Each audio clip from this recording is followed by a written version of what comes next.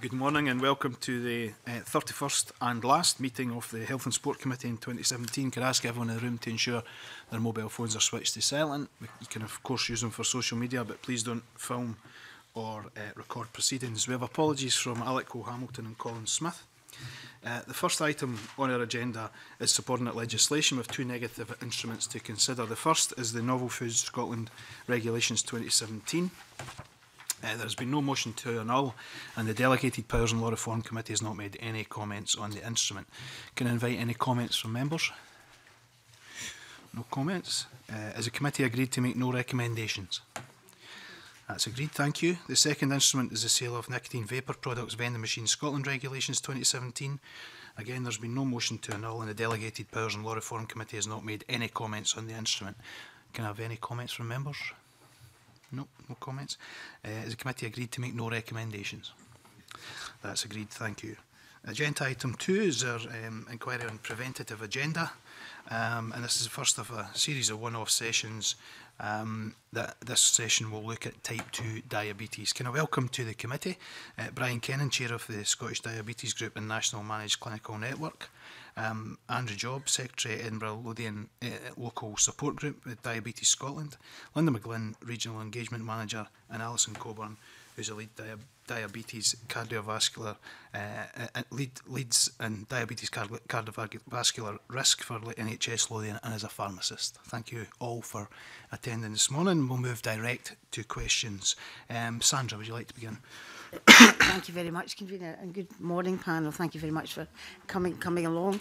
The papers we've got and the general information we have is obviously there's a number of issues which cause obesity, which therefore cause diabetes, such as obviously being overweight or obese, a relative with type 2 diabetes, having high blood pressure or cholesterol levels. But I was interested in one of the areas that came up in the papers in regards to environmental aspects of it. We've been given evidence, a growing body of evidence regarding obesity to diabetes, is the rapid rise in exposure to a number of chemicals in the air, soil or water. And I just wanted to ask members if they're aware of that, of any trials that's going on and the information we've received and the risk factors and how it might actually impact on the prevention of obesity and all types of diabetes. If someone would like to open up. I don't know if you are aware of it, but I thought I'd throw it out there. I wouldn't profess any degree of expertise in that area in terms of associations and environmental factors. I mean, I think undoubtedly most of the trial evidence, particularly around interventions, have been about lifestyle issues, such as you've said, of weight and physical activity.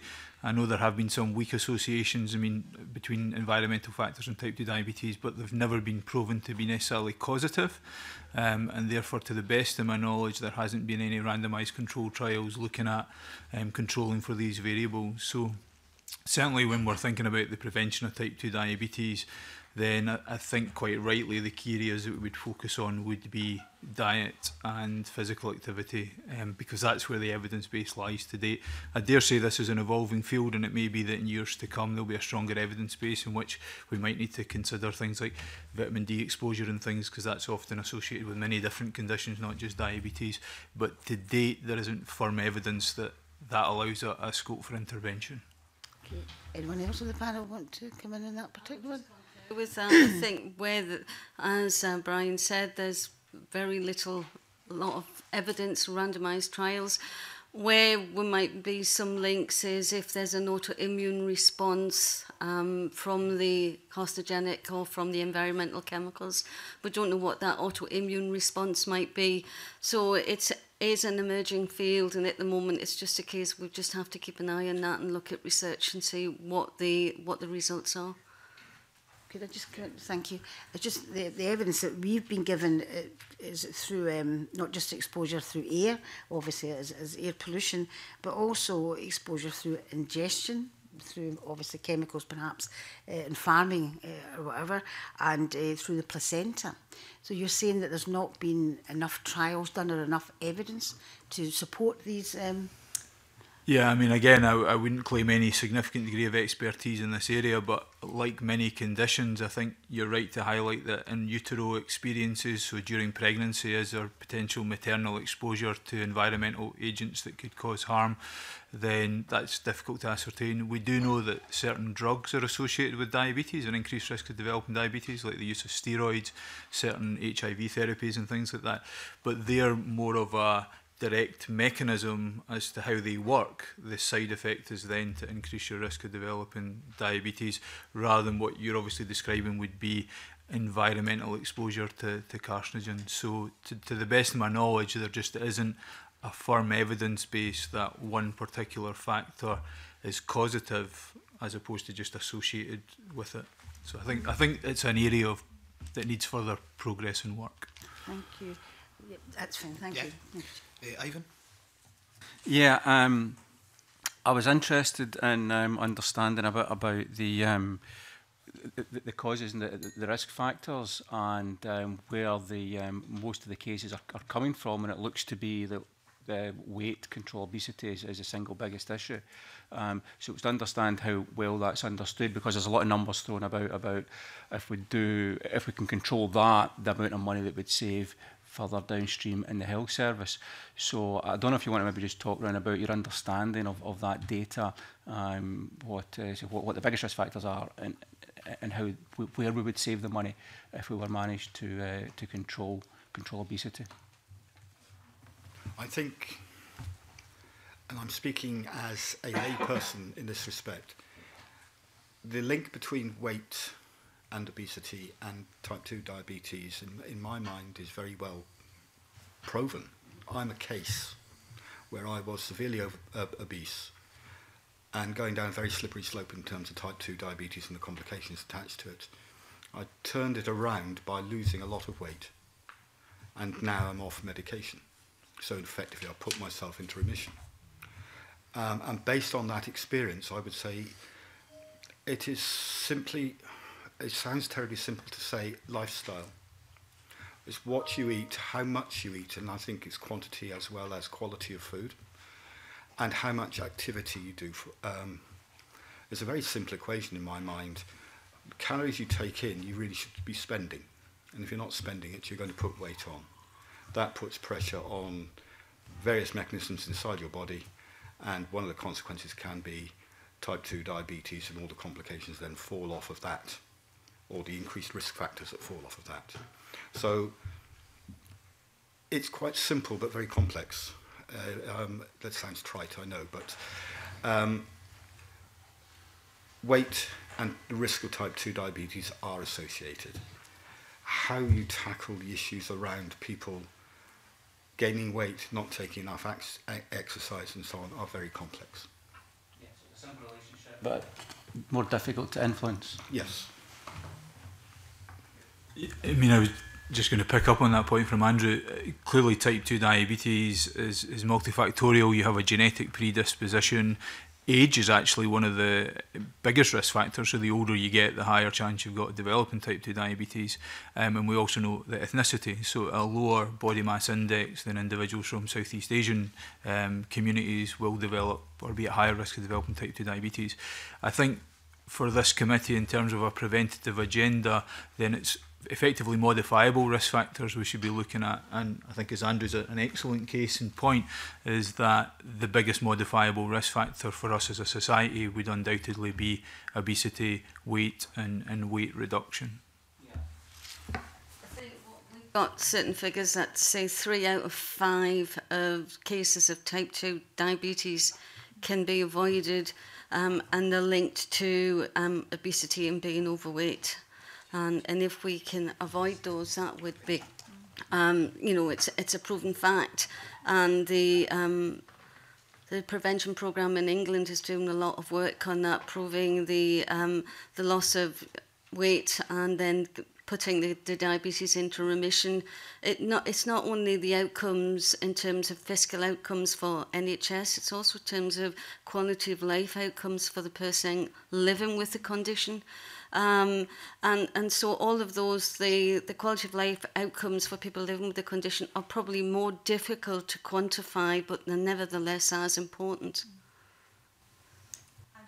say about the comorbidities associated with type 2 diabetes. And obviously my clinic, where I see patients with cardiovascular disease, complications and renal impairment, these are like the more complex end of things, but obviously can be prevented as well with the prevention strategy of encouraging patients to lose weight, exercise, etc.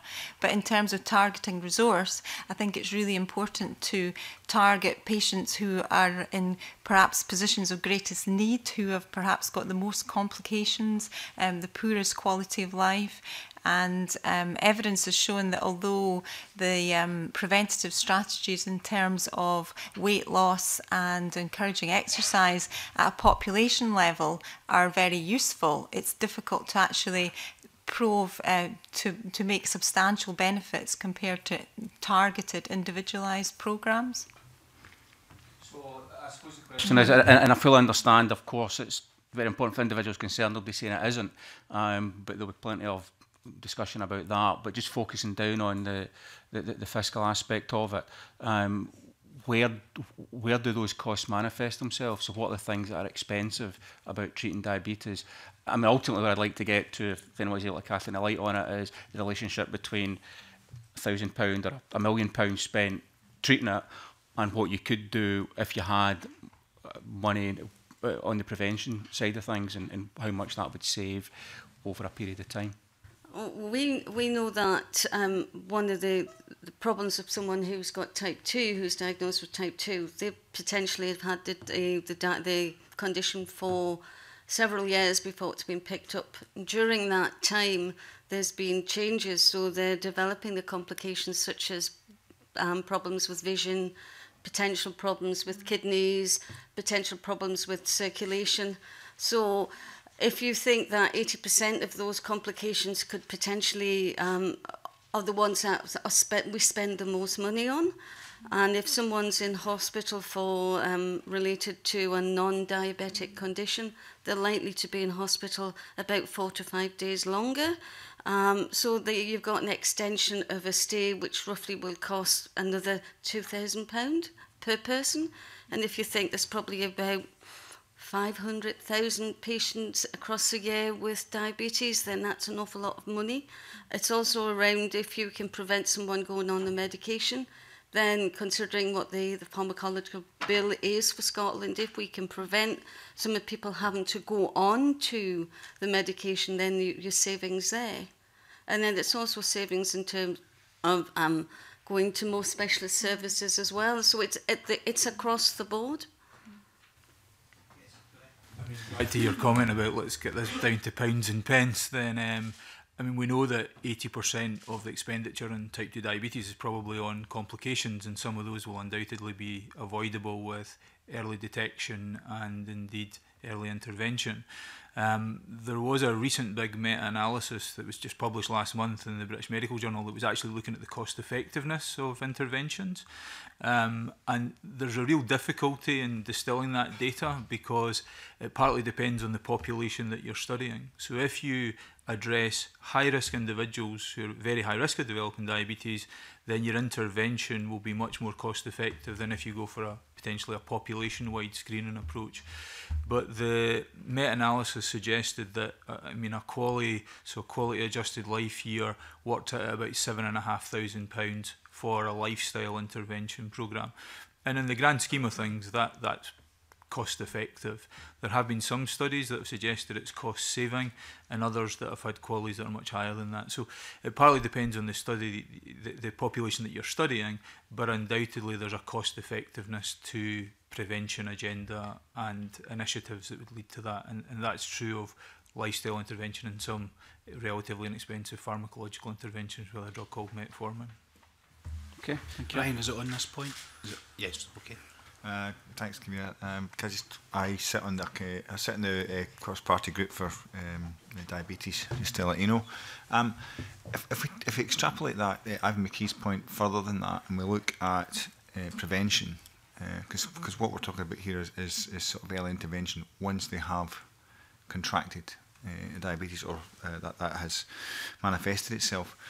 How far back can you trace diabetes to as an age So if we had children that were more active, or we could adapt their sort of a relationship with food back then, how far back do we need to go? On reflection, I would say that I was showing symptoms of diabetes around about 12, 15 years before I was diagnosed. And that was largely around, I used to play rugby, stopped playing rugby, didn't change, stopped doing exercise in any meaningful form because of various other factors.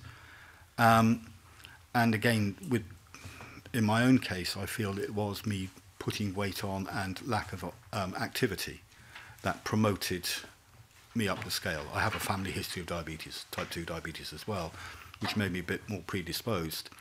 But yes, I would say 10 to 15 years before I was diagnosed, I was showing symptoms of having diabetes. And that obviously builds up an effect inside me. I was just going to say, that's where the screening comes in, and that's, you know, really important to actually pick up the pre-diabetes state that people go through. And that's a role that certainly community pharmacists are well placed for, and you know, and perhaps reaching the more deprived areas, people who are less likely to engage with the health service routinely. So to actually target perhaps resources that we already have in the community better, such as the health centres, the pharmacies, etc., to actually implement screening so that you can pick up these people, because it's so much more expensive to be chasing up after the event, you know, once they've contracted diabetes and have the complications, etc., etc., and apart from their quality of life being potentially much poorer and perhaps a shorter length of life as well. So. Yeah, just going to pick up the cost effectiveness analysis I gave was actually for prevention of diabetes. So this wasn't in cohorts who already had diabetes. This was those who were identified as having pre-diabetes.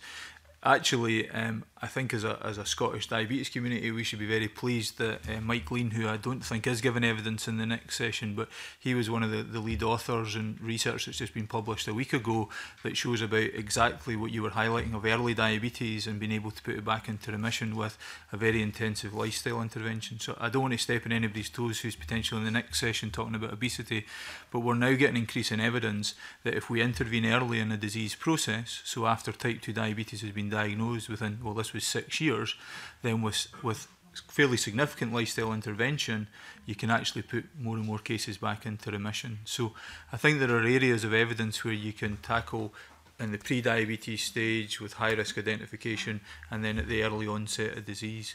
But I think there is evidence around children and young people. And there are policies out there about flourishing Glasgow, which clearly recognises that children in deprived areas need to have access to activities and healthy foods. And if you don't have that legacy, then that legacy of that in childhood actually can manifest in adulthood as well. So that's why we say it's not just around the health service, it's around environment, it's around education, it's around actually giving people the skills to actually access healthy foods, know how to cook them, etc. And the sooner we can embed those skills and that knowledge in our young people, the better chance we have of them living longer, healthier lives. Yeah. That is actually where I'm really what my real interest lies in, is that sort of access to that kind of opportunity, that learning opportunity. So it's, I think, if I say following on from Evan McKee's point, is this: if we invest in that early, we know exactly where the deprived areas are. We know who have access to opportunity and who doesn't. If we focused on those particular areas and we invested in those particular areas there in terms of their relationship with food, in terms of, you know, as you understanding food, in terms of understanding physical exercise and getting access to physical exercise, has there been any studies done there that would indicate it's pre-diabetes? In fact, it's prevention right at the start. Are there any studies there that suggest how much that's worth to the nation in terms of health? I don't know of any in terms of that direct correlation, but certainly there are studies being done since the 1990s on that element of work, and I'm sure the Glasgow Population for Health have got a lot of information on just the importance of that health improvement aspects of things, that public health aspects of things, and actually doing things on the ground. So there is evidence there, but I couldn't actually bring it directly to mind at the moment, but there is evidence out there. Can I ask, how much is diabetes if you like, a class-based disease?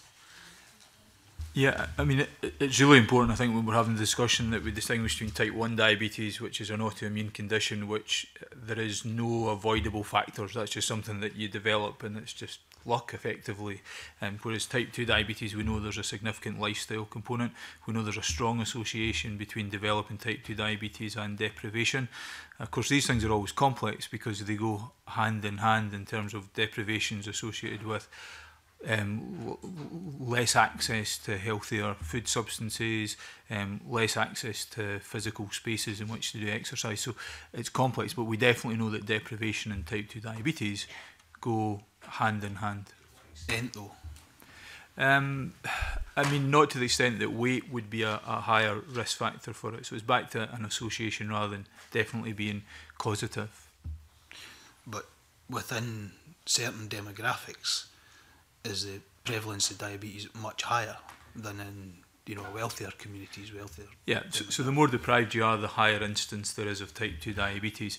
But is that sharp, that divergence?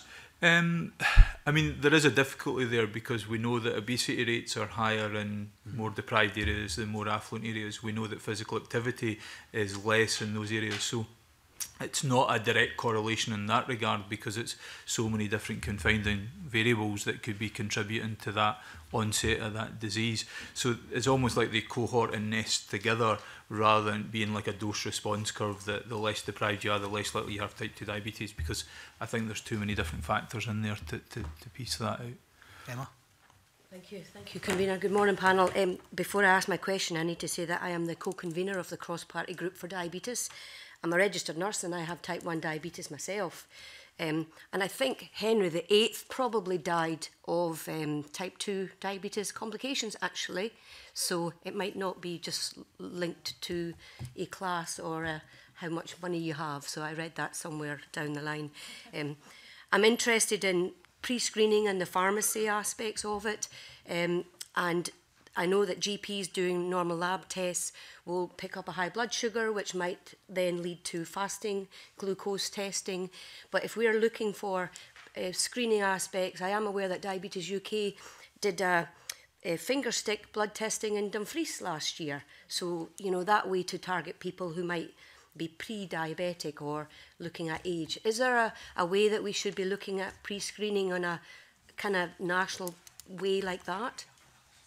As I said before, the community pharmacists are really ideally placed to perhaps not only screen potential people who might have diabetes, but also to advise them and give them advice on taking their medication for those that they can see from their prescriptions that they are diabetic, and also reinforcing exercise, healthy lifestyle, giving up smoking, all of the other linked factors. Certainly the main issue just now with the community pharmacists is that they don't have access to GP records. So for individual patients, you can't, as a community pharmacist, look up a patient's history and on the vision system that the GPs have. So it's very limited as to what they can do providing advice. And the other potential negative factor is their time, because their main focus is on producing prescriptions, etc., dispensing. So that's kind of something that pulls away from being able to provide the service that they would like to. And there's a number of pharmacists who work as integrated care pharmacists that actually provide the sort of interface between primary and secondary care. So we'll follow patients through on discharge to their GP practices and then help at that point of view also, with making sure that the medications are right and everything transfers smoothly. So there's a number of opportunities there where I think things could be made more slick and better for patients, definitely. There used to be a programme in Scotland which was Keep Well, which was a screening programme that targeted high-risk people over the age of 40 for not just diabetes but heart disease as well.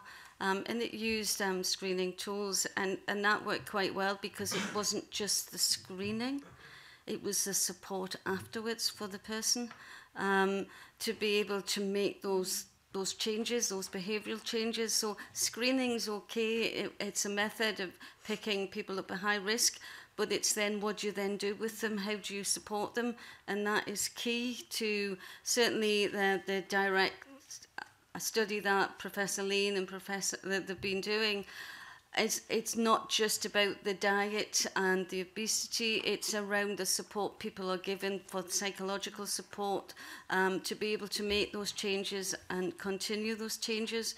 And certainly that element of support is very, very clear in some of the weight management programmes that are around across Scotland. We've got some good examples of that, where it's not just that clinical bit, it's that psychological, that support as well. So if we are doing screening, and it is important that people are supported so they can make those changes and not be left on their own.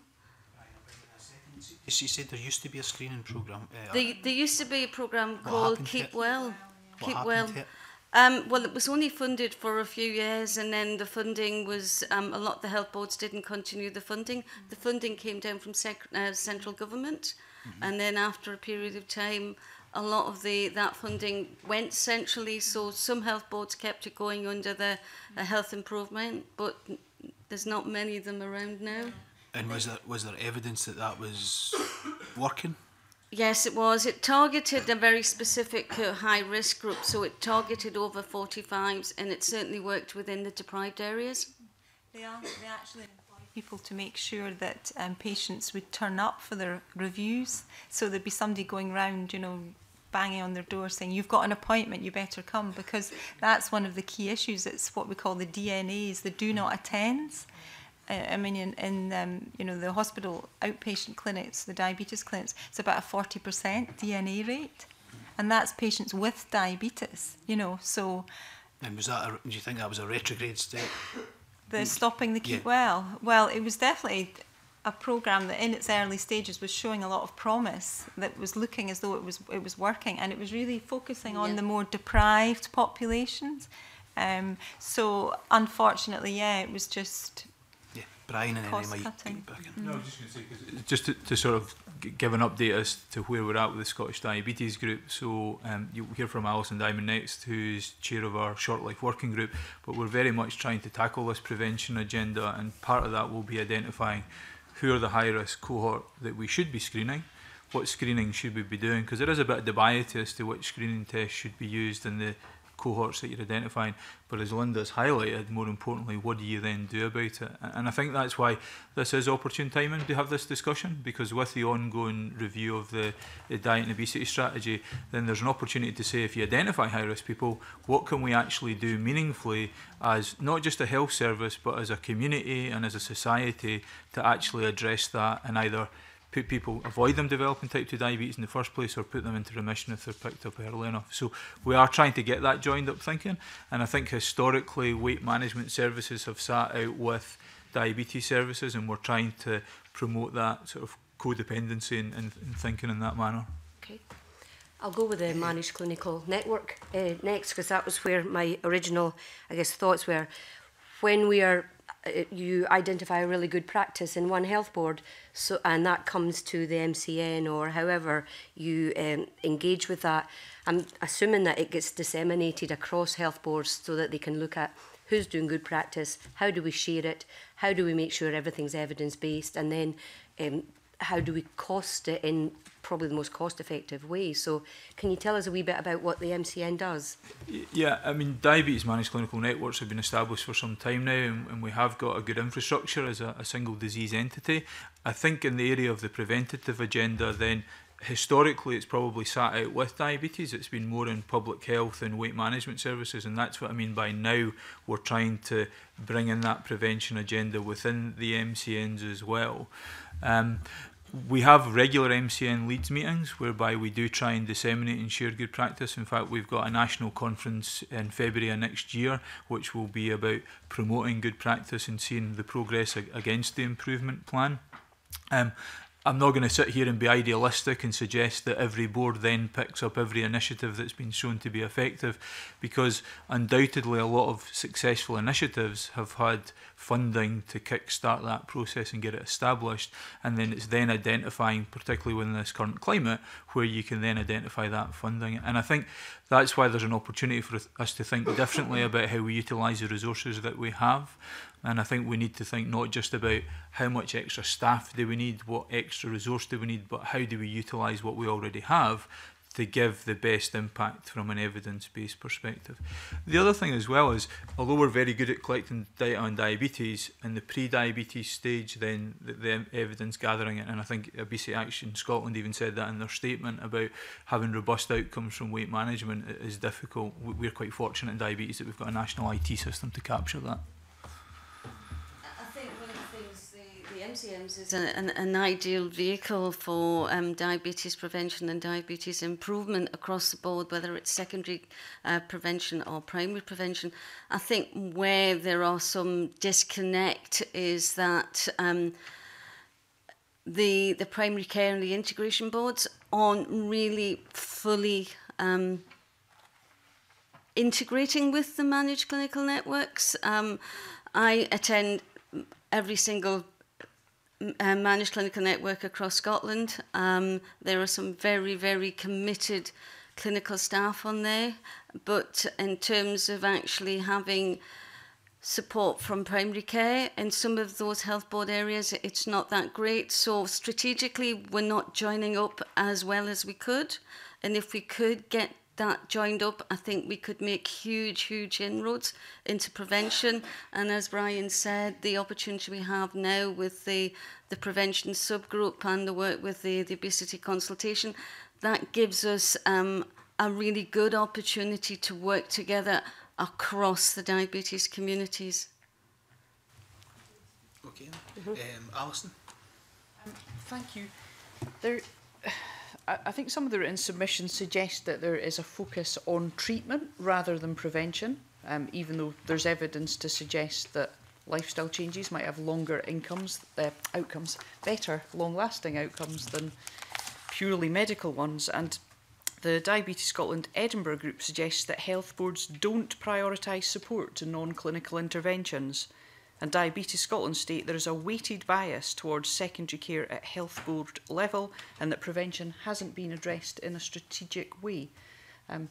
Sounds like this is something that we need to change, and I just wonder what role, how successful are your own interventions in changing that direction? Because it's obviously very expensive. I think there's the opportunity for when the integration health and social care came on board, that was an ideal opportunity to start doing some more joined up work together. And I think we have got some good examples across Scotland where secondary care, integration, primary care are all working together for the prevention agenda. I think it's just historically a lot of the clinical leads for diabetes across Scotland have been clinicians, secondary care clinicians. Where we've had a GP who's a primary care lead or a joint lead, then we know we're getting buy-in from primary care and everyone and other levels of the health board. So I think it's about everybody recognising that prevention is not just and diabetes is not just a secondary care issue, it's a primary care issue, and prevention is everyone's issue. And I think we need to start that dialogue. Mm-hmm. We have to start that dialogue, otherwise we're going to open the floodgates and we're not going to be able to cope. Yeah, I'd just like to reinforce that. The point I think I was trying to make was that there is this disjointed situation between primary care and secondary care in terms of how the patient is looked at. I'm looked after by my GP, and really sometimes it's like they're ticking boxes and left alone. So if you're picked up, how do you get picked up? What is the pathway that is expected to be followed? And again, there seems to be great variation in that. And as Linda said, we're quite fortunate, I think, in Lothian, insofar as we do have a joint primary care lead in our MCN. So it's probably better engagement with the GP community. But there is still this disjointed thing. They're not looking to prevent, they're looking to manage a lot of the time.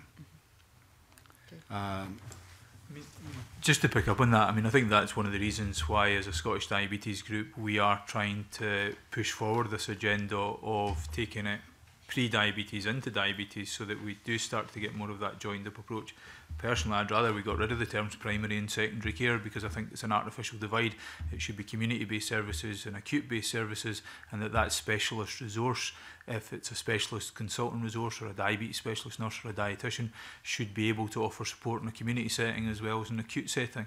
And that's the sort of rhetoric that we're trying to promote across diabetes services, and indeed probably all long-term conditions. It shouldn't be based on your geographical site, but more the expertise that you can bring to that pathway. And I think that's key, and I think all of us agree this. It's clarity about the clinical pathway that we're trying to promote, and therefore the interventions that you would expect at any given point on the pathway. And to date there are pockets of good practice, but it's how do we standardise that, and how do we ensure that we're trying to get a universal approach to that. Just quite be interested in the pharmaceutical, your own view on what role you can play in tackling this. Yeah, I think there's been a number of initiatives with community pharmacists running clinics in community pharmacies, where they've actually been able to help the patients manage their medications, and also help provide advice when they've been admitted to hospital for whatever reason, and then they come out again, etc. I think that's very piecemeal. However, these clinics are not per head of the population prorated, or there's not really many of them, so they're like centres of excellence. And then the patients in the acute sector, they are seen by perhaps pharmacists on discharge, and medications, what we call medicines reconciliation processes, are put into place to make sure that their medicines are correct on discharge. But then they go back to their GP practice and may not actually see anybody else who reviews their therapy until their next GP appointment. So there's quite a few gaps in the system for if you follow patients through on their journey from primary to secondary care, and then secondary care back to primary care. So there's a number of opportunities where I think things could be improved significantly for patients, to make sure that we don't actually get medication errors occurring, or that complications are developing that aren't picked up at an early enough stage.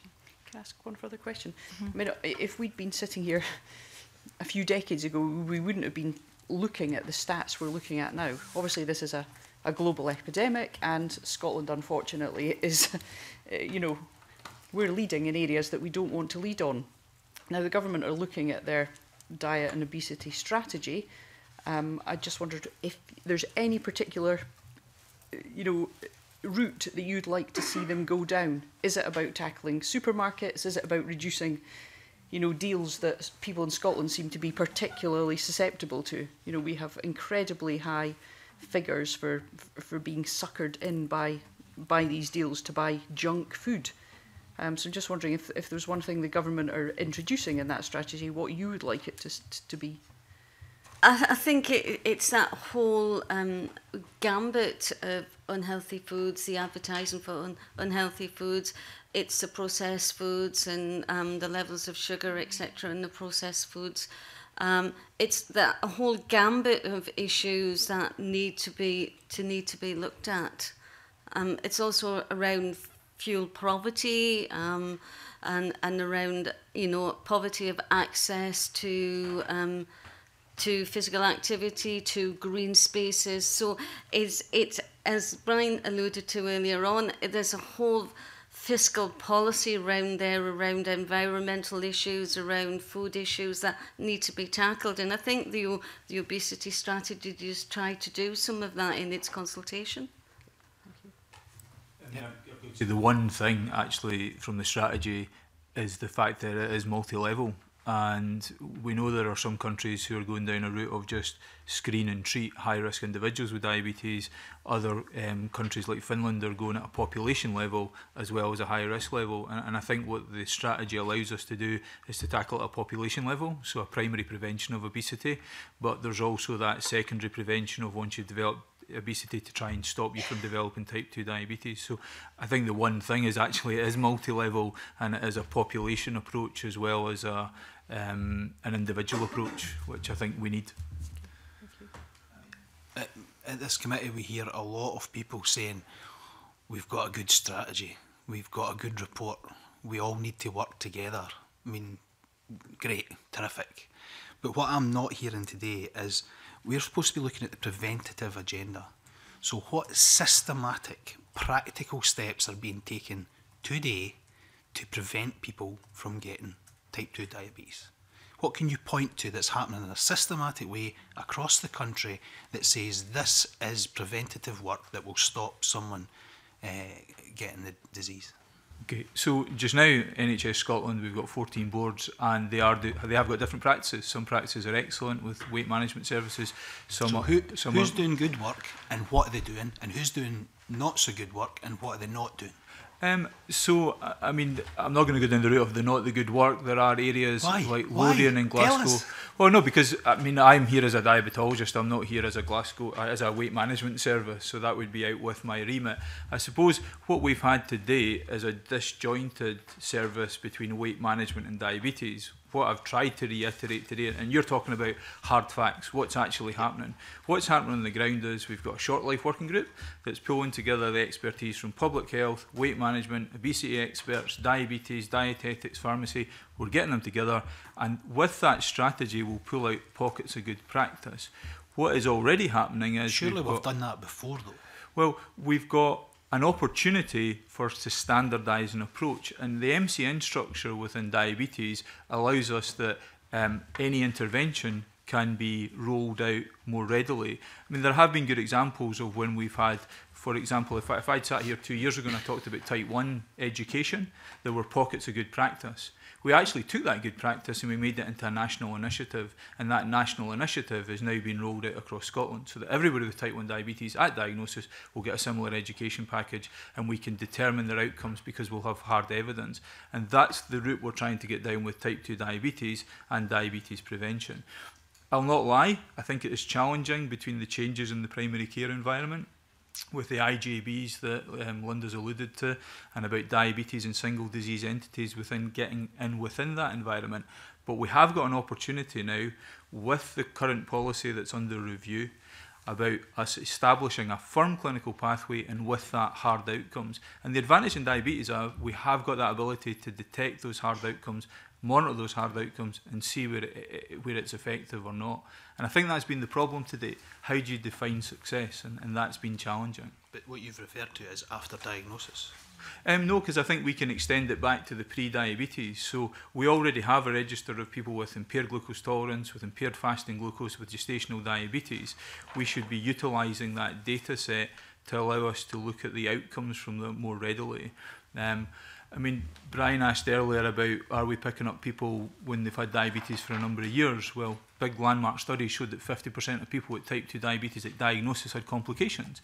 We know that that's changed. We know that that figure is getting less and less, so suggesting we're picking up that disease earlier.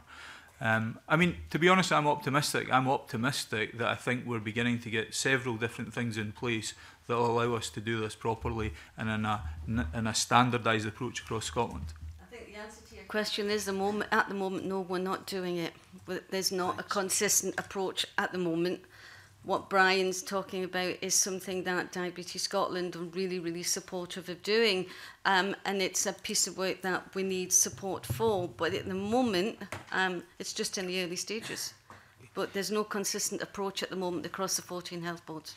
Sandra, did you want to know on this point? It was just it may be controversial. I don't think it is though, because you mentioned about the fact people working together. My thoughts when I'm listening to the evidence is, do you think there's a degree of protectionism in certain aspects of the health service, such as secondary, primary, not wanting, you know, basically to let go, as you might say, to bring things into a more community level? Yeah, so ultimately in diabetes, actually, that protectionism's gone, whether it by necessity or design, and that most type 2 diabetes care is looked after in primary care now, and actually we're trying to get a more dynamic interface with secondary care clinicians for more challenging cases with type 2 diabetes. In Scotland, certainly type 1 diabetes is still the remit of secondary care. So I can understand where you're coming from. I dare say there is a degree of protectionism in any of us, in all our environments. But I think in diabetes and NHS Scotland, no. I mean, I think the challenge is actually to take this discussion out with the NHS, because this is a societal issue.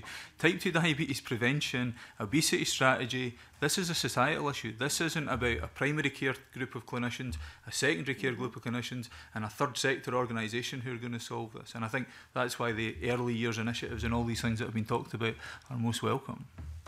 I think one of the key things is, I'm not quite sure it's protectionism, as you say.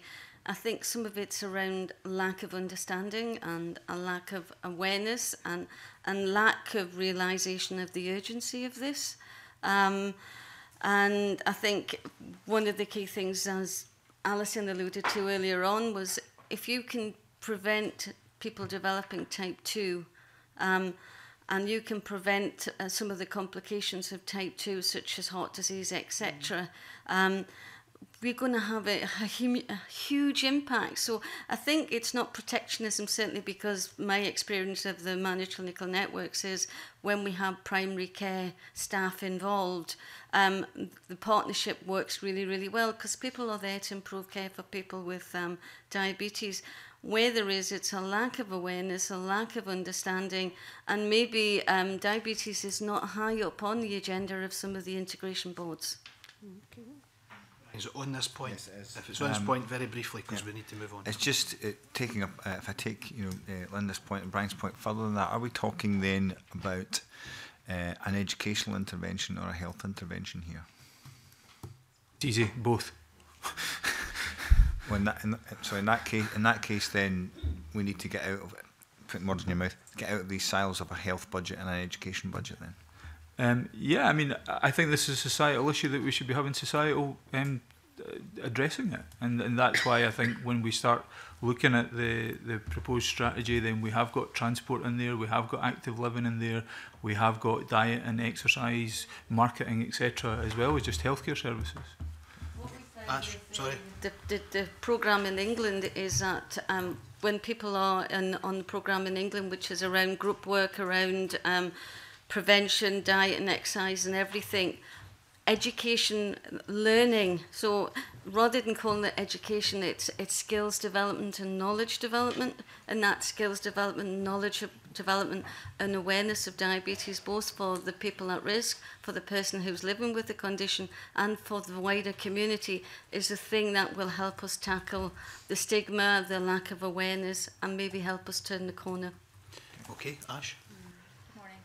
Mr. Kennon, I was quite interested when you were speaking earlier about different countries, and you mentioned Finland. So obviously we've been talking this morning about if you're spending money and you're spending money, on prevention activities, that in Scotland, it'd be good to target high-risk individuals, which we're doing. But that balance between then things like national health campaigns, obviously Brian's just been speaking there about education, but getting to other issues like things like food labelling, things like fast food outlets, really near to schools, food advertising on television that's targeted to children and so on. So I'm interested in the panel's view of where's the balance here between sort of medical intervention into high-risk individuals kind of on one hand, and then the sort of wider societal issues that we've been speaking about on the other. Is it kind of a 50-50 approach or 70-30? Where would you see that? That's a hard one to answer. So it depends whether you've been short-termist or long-termist. I suppose I'm thinking about very early prevention. If we're talking about being overweight as being a factor, if we can address that earlier in people's lives, then presumably that will have a knock-on effect. Yeah, I mean, I think that's true. I mean, recent evidence suggests that, 50% of your weight gain is by the age of 7 or something like that. So undoubtedly the early years are important. If you had to say to me, here's your budget, how much would you give for both? Then off the top of my head, I'd probably go 50-50, because I think as soon as we start placing undue importance on one area, you've got the potential to lose the whole system approach. And I think ultimately it's the whole system approach. As a diabetologist, I should be sitting here saying, I'll take 100% of that for early type 2 diabetes, and it should all go into the direct study that's recently published, Great Remission Rates for Diabetes. That's once people have already got. Exactly. Yeah. But if we're looking at this as a sort of longer term view for Scotland, then I think you have to have equal investment in both. Okay. And I'm just wondering, in countries where there are other countries that have got good practice on this, you know, how are they splitting up the spending? Do we know? Got any information on that? No. I mean, what I would say is there's no country that's doing well on this, because actually this is a pandemic that's increasing. Okay. But I think there's an increase in recognition across the international diabetes community that diabetes in silo can't just worry about it once you develop diabetes. Yeah. We have to take a lead in preventative measures as well. Yeah. Okay. Do we need to follow what's happening in England in terms of the prevention programme? Do we need to follow what's happening in England in terms of the prevention programme? The prevention programme in England is doing quite well. There was a substantial amount of money put into it. The 8 pilots showed quite a lot of improvement in terms of people losing weight and maintaining it. And so there'll be another review of our report for the programme in April. But you can find out all the evidence so far from it on the Diabetes UK website. And do you have a view on it, whether that's what we should be taking up here? Personally, I think, yes, I think we should. I think there should be investment in these prevention programmes. But I think they need to be community-based, they need to be multifaceted, and they need to involve a range of individuals, from healthcare professionals, health psychologists, third sector, peer support. So it has to be a partnership approach. And if you look at what's happening in the borders in terms of their prevention programme, that's very much an example of a model that is trying to be expanded in the borders, and hopefully we will get some good evidence from that over the next 5 years. Any other comments on that? Yeah, I mean, I've got to say, I think we should learn from good practice wherever it is in the world. I don't think that the English diabetes prevention programme in isolation is a model that we should be adopting wholesale. And I say that because if you only have a strategy that identifies high-risk individuals, screens them and intervenes, then I think you're missing the opportunities at a population level. So there are some aspects of that I think we could look to mirror. I think their intention of trying to standardise the intervention that they're offering is worthwhile. But I think we have an opportunity to go further than that and look at it more at a population level as well as just that high risk level. Okay, thanks. Miles?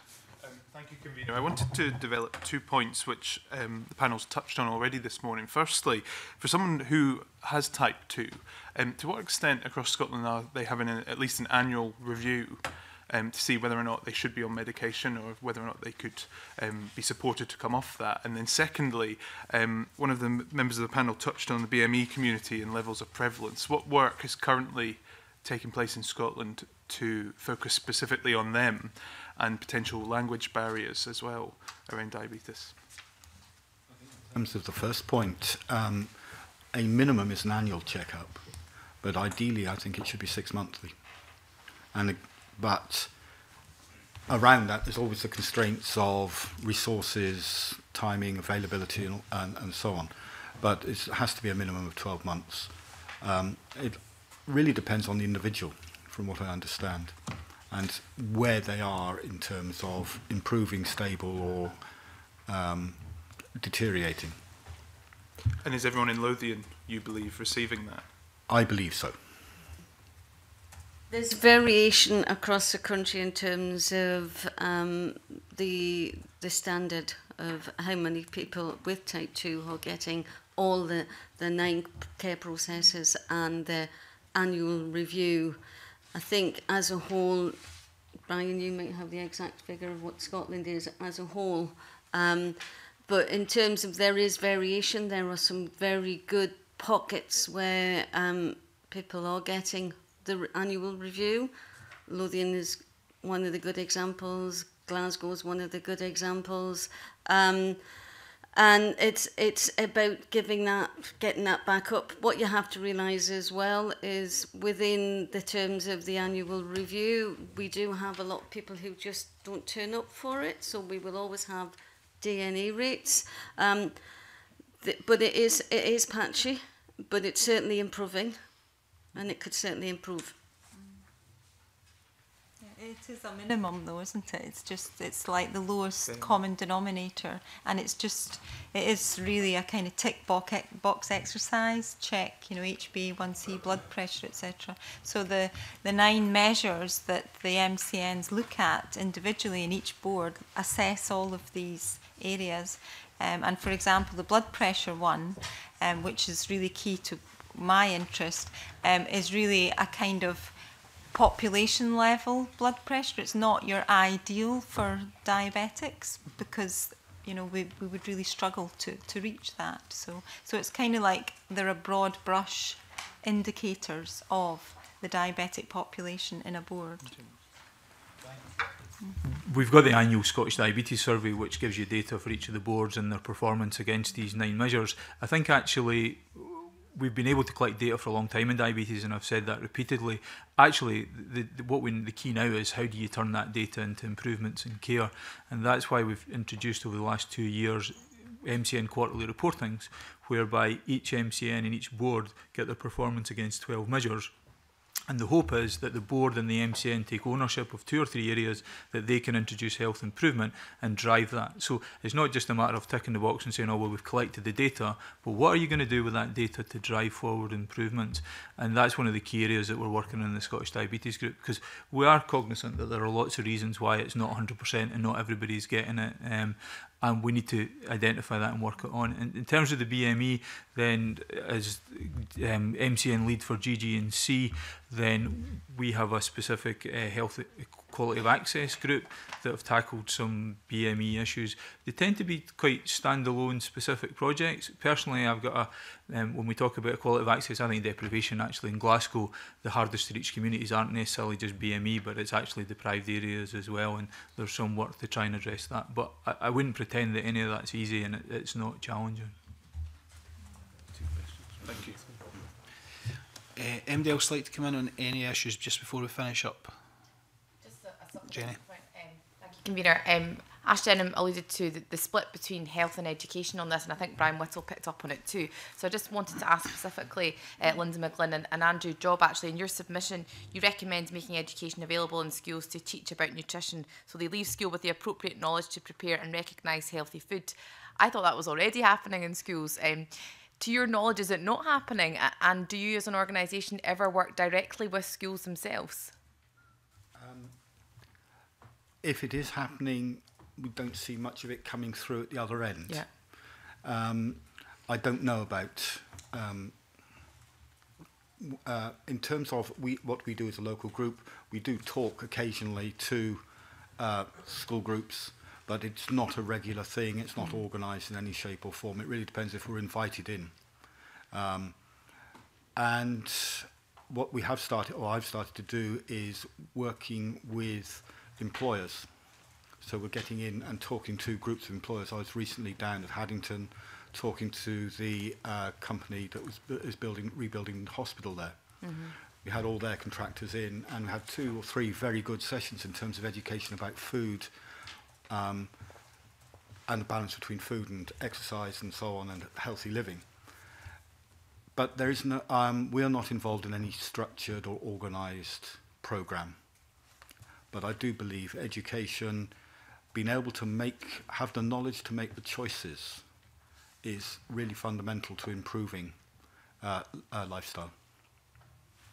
We do go in and talk to schools. Again, it's an ad hoc basis based on the invite coming from the school to go in and talk to them about diabetes, talk to them about the need for healthy eating, etc.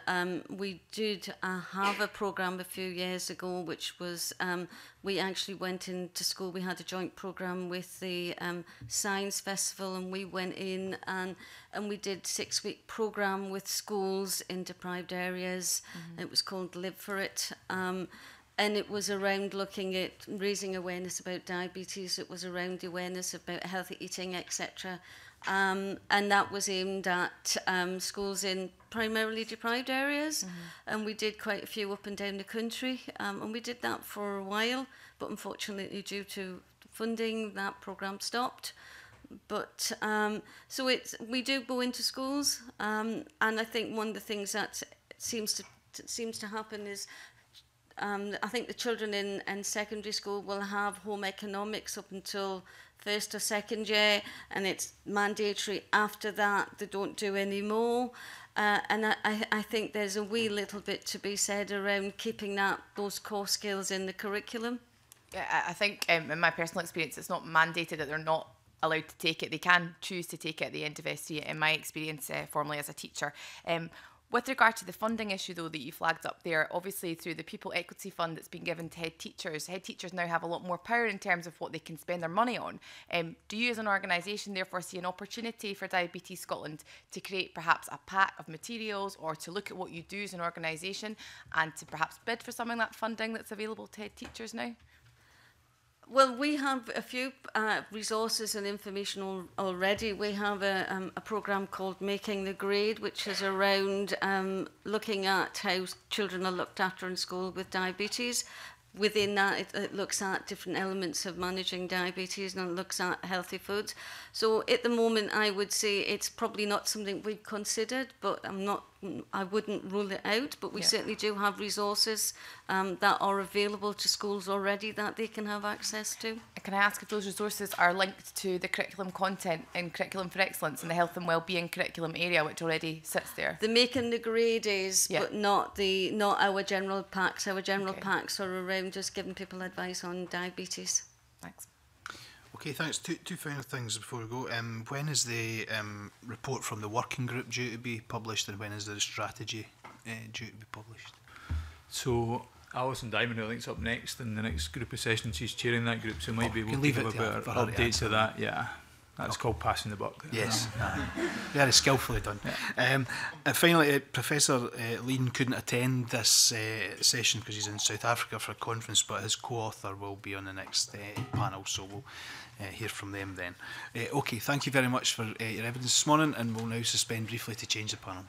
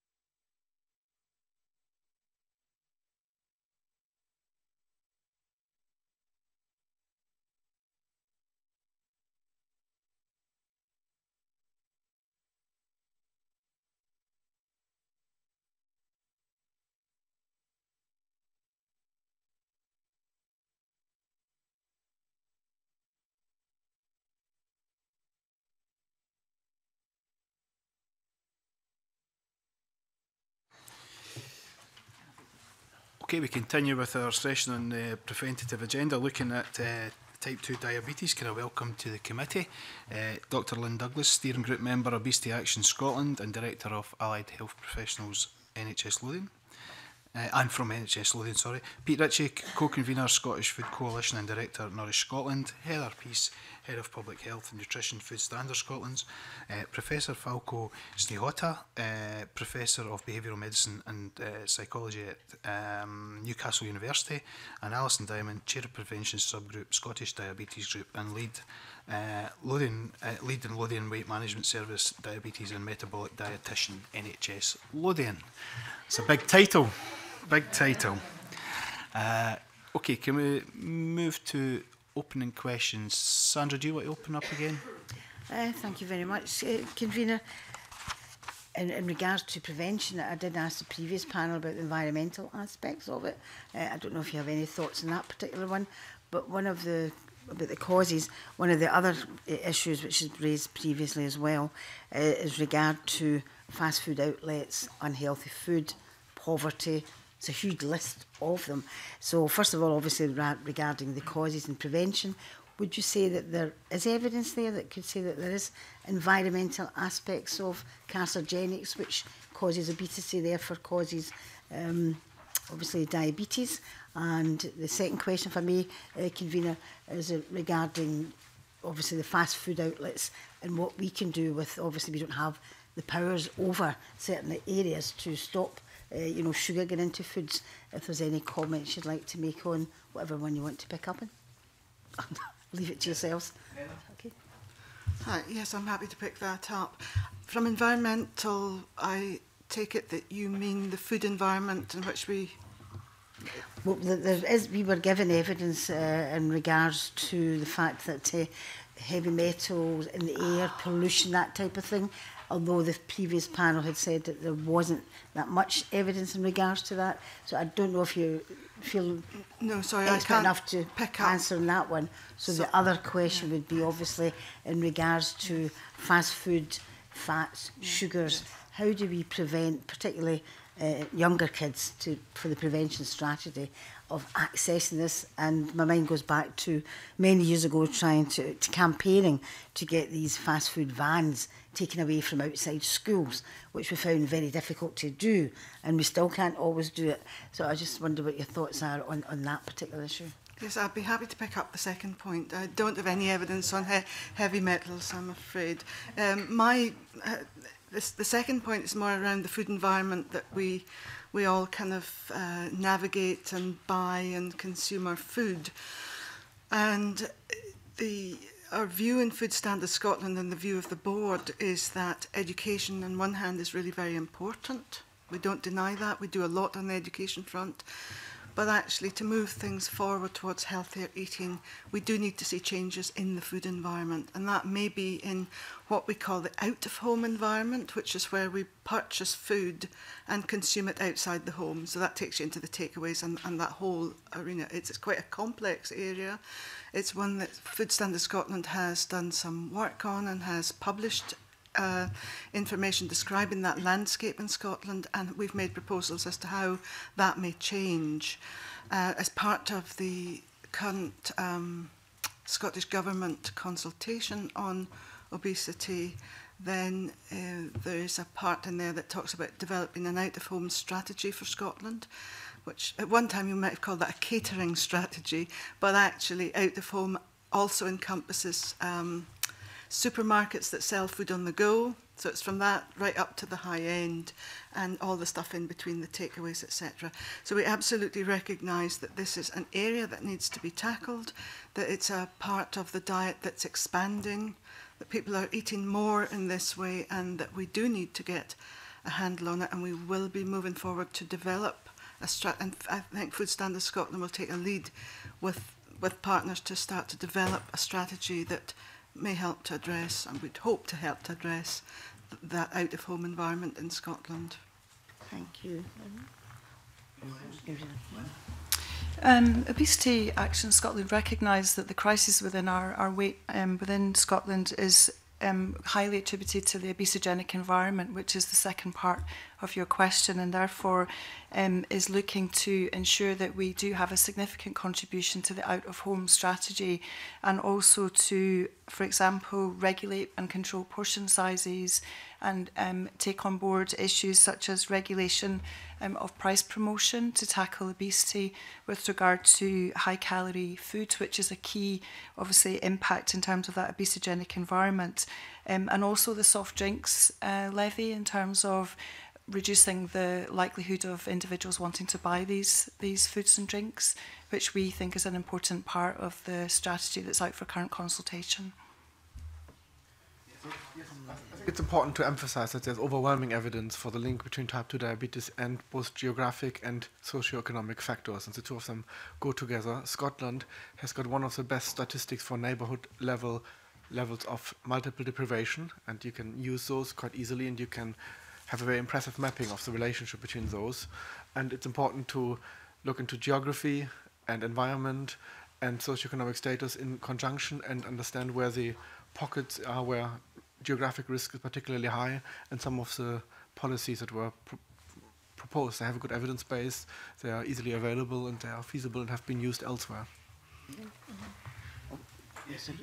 Yeah, I mean, Food Coalition want to concur with that and to point out that the last addition to the FTSE 100 index is Just Eat, right? Which doesn't have any outlets and doesn't make any products. What it does is get you to your pizza quicker. Right. So that whole, since 2008, the number of fast food outlets in the UK has risen by around 50%. We've got an industry which needs to sell more. We've got a more or less static population in Scotland, and every industry is on a growth curve. So something's got to give, and what's giving at the moment is our health. And that's not just in Scotland, it's globally. We've got an industry that's trying to, it's got perfectly legitimate growth targets, but we can only eat so much and stay well. And something's got to give. And then the quality of what we're eating is changing and has changed significantly. So I think, in our view, it's not just the calories, it's the degree of processing in food, and it's also the lack of fibre in food. So the World Health Organization recommends at least 20 grams of fibre a day. Food Standards Scotland recommends 30 grams of fibre a day. We're coming in at under 12 grams of fibre a day. And that has significant impacts on our health and is linked to the incidence of type 2 diabetes. Can I just... Thank you. I just wanted to follow up, and it was one of the issues that the convener raised in the previous panel as well, in regards to poverty, obviously areas of deprivation, poverty, where diabetes would be much more diabetes there in more affluent areas. And I just wonder what your thoughts are on there, because I'm thinking about the fact about, you're eating more processed foods. So would you look to a strategy that would target certain areas, as we've got the deprivation pointers there? Would you look to a strategy that would target certain areas? Do you think it's more prevalent in areas of deprivation that diabetes would come about rather than more affluent areas? Can I just add to that? Well, you're answering. And is there any evidence at the moment of resources being directed to target those communities in very practical ways? Well, I suppose from our point of view, absolutely. People on lower incomes have worse diets, and that's not because of a lack of education, it's because of a lack of finance. And if you look at the, per calorie, carrots are 3 times more expensive than processed food. They just are, so although we may think that food is cheap, and it's cheaper in historical terms than it has been for people who are trying to manage on a fixed and constrained diet budget, then the cost of good food is prohibitive. And that's a fact. Lots of people find they can't afford to eat the food they know they want to eat. And we don't have a systematic approach at the moment in Scotland for rebalancing that. We have free school meals, which is a bit of a help.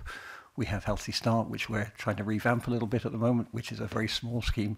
But at population level, the last time we balanced the diet was during the Second World War. And that was the last time we saw major increases in equalisation of public health outcomes. Just to say a little bit about the Scottish diet, which we have been tracking for quite a long time to see what the changes are, and really there are very few changes over about 20 years that's stuck.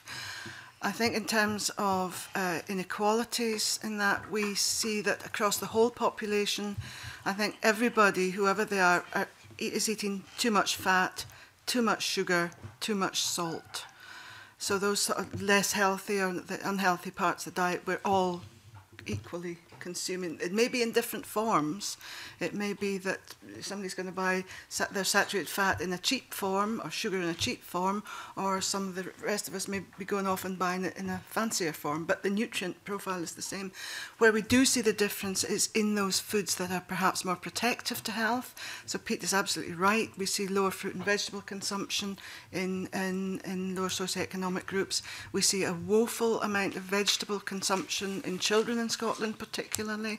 We see less oil-rich fish being consumed in lower socioeconomic groups, and less fibre and whole grains.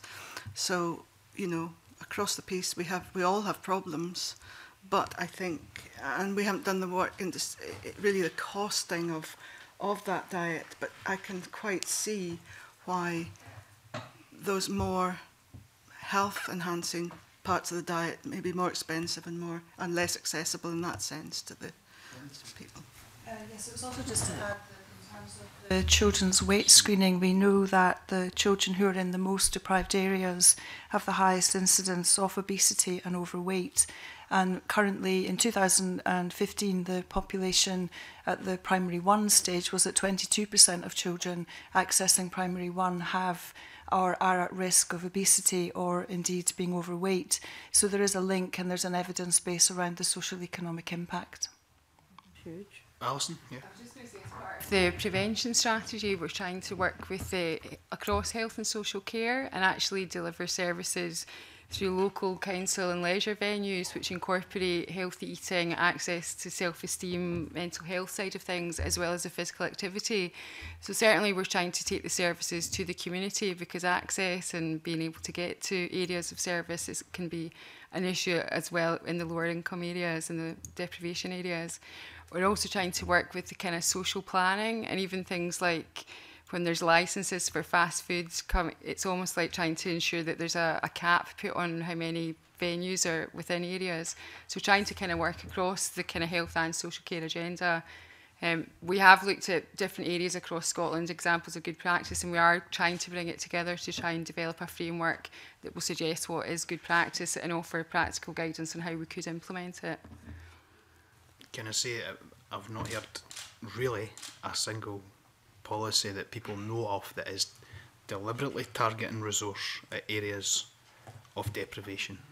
It might be that you just don't know, but I asked for examples and I'm not really getting them. So I can give you an example of Midlothian in Lothian, because I am lead for the weight management service in Midlothian. We've been trying to implement the prevention because Midlothian is quite a small board, and we have, in terms of the health and social care integration, we've met probably 4 or 5 times. We've had events, we've worked with the schools, we've worked with social planning, and we are trying to create a pathway of a kind of one-stop shop for this to try and ensure that it is being seen as being kind of joined up and developed together. And again, in terms of the big thing in delivering these types of prevention programmes is the finance aspect of it, and Midlothian have made, as part of their implementation joint board, that actually that's the area that they're going to focus monies on. So we've actually, as a group in Midlothian, decided which services we'll provide and made that be a priority. Okay. Yes, Heather? The challenge around, is there anything happening, policies around inequalities? I think the one does spring to mind that Scottish Government sponsor, which is the Scottish Grocer Federation. And this is an initiative in small convenience stores where the mainly in more deprived areas where the fruit and vegetables are put to the front, and there's encouragement to do that there. So that is one that springs to mind. Activity would probably be another thing, in that the council areas are providing free or classes or access to gym, etc. for £1, so they're actually making physical activity more accessible and more economical. Pete? Yeah, I mean, 20 years ago we set up the Scottish Diet Action Plan in 1996, and since then there's been funding for community food organisations. It's been piecemeal, it's been small, Lots of those organisations struggle year to year to actually get budget, and they do very good work within their own communities to try and improve access to fruit and veg and healthy cooking, and they operate at community level. But I think it's very small scale compared to the scale of the problem that we're actually facing. And many have closed due to local government cutbacks in my They're area in always, particular. they're always scraping around. Yeah. So, Phil? Perhaps two slightly different examples. So there's in Edinburgh is the Pedrosa cohort group. This is work around South Asian communities, which I think has been really important to mention. And of course there are non-community related interventions that have a effect on health inequalities. So it takes the minimum pricing for alcohol is likely to have a stronger effect as a financial disincentive on communities where money, is tighter than in communities where money is more available. So there are ways of targeting more deprived communities without necessarily thinking about community-based actions as well. So there are, I think, a few examples. Okay, Ash. Good morning. Professor Ciotto, was very interested to hear more about your direct trial that you've carried out, because I think there certainly up until recently there was this imagination that if you got type 2 diabetes you were kind of stuck with it, and we were the health service was left with really sort of managing those symptoms and preventing it kind of escalating.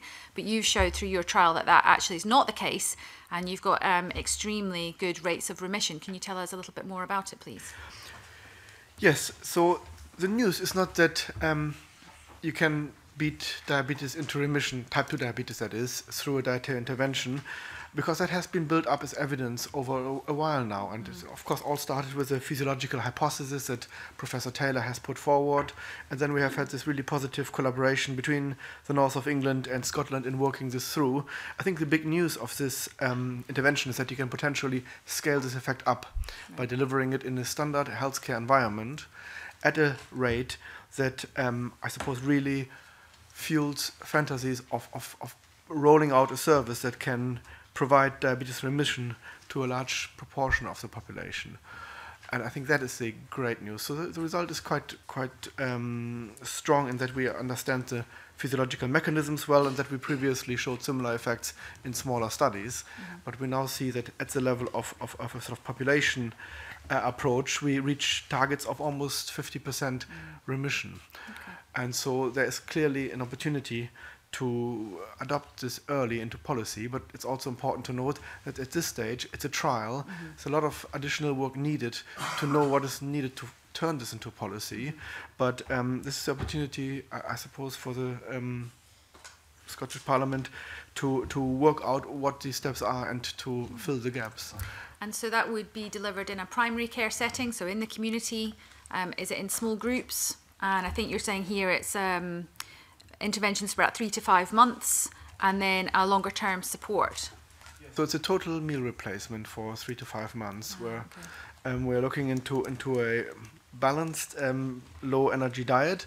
And I suppose for the older ones of us, it's important to note that when these low energy diets first came up, people talked about losing their hair and all those kind of side effects, and that's still somewhere in the back of people's mind. And of course nowadays these interventions are so nutritionally balanced that they're probably better than the typical Scottish diet, if I may say so. And so we have a higher than people expected hit rate on getting people through this initial period of adhering to the intervention. And then there's a structured reintroduction of normal food. And then there is a structured approach to supporting weight loss maintenance. And together, I think the results speak for themselves. It's quite effective. And clearly, if you were to roll this out beyond research-interested practices, beyond the people who are joining studies, some of those main indicators, in particular weight loss, percentage of people gaining the target of 15% weight loss, or number of people actually experiencing remission, that might be a little bit more variable and might be a little bit lower. But given the, I think, enormous power of those findings, you could well afford, lower follow-through rates at population levels, as you do always when you translate trial evidence into population services, and still have a very, very cost-effective service, which not only is a sensible thing to do for health services, but it's also something that I think empowers people with type 2 diabetes. And I know that Professor Taylor in England in particular receives a large number of messages, emails, letters every day of people telling him how important it is that there is a way to get off this diagnosis of type 2 diabetes. And of course, I should briefly say we have seen similar reversal effects in bariatric surgery in the past. So again, it isn't a total surprise effect where the community wouldn't have thought that would happen. We thought it would happen. We didn't quite appreciate at what level it would happen and how scalable it would be. And I think that's the game changer from a policy perspective here. Okay, thank you. So I asked the previous panel this question as well. So obviously what we've been discussing here is, you know, preventative intervention, but at the point where people are already diabetic or targeting high-risk individuals before they cross over. But if we're talking about early prevention, if we're talking about educating people about food choices, about food labeling, advertising to children, fast food and all those type of things, and that's kind of on the other hand, in terms of the preventative agenda, where would the balance be in the spending? You know, would it be 50-50 between sort of early things to do with food, or would you spend the money more on the high-risk individuals? How do you see that? Can I please comment on this as well? So I've been the principal investigator of the formative evaluation of the first 2 phases of the English diabetes prevention service as well. So that's an area I'm particularly interested in.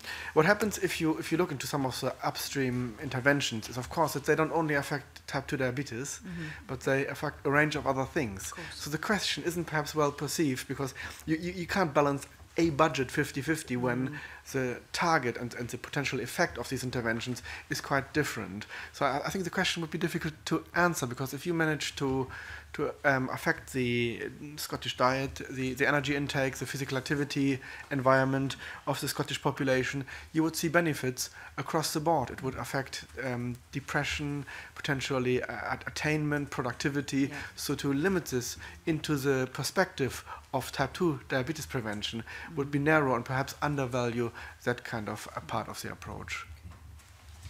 Lynne, yeah.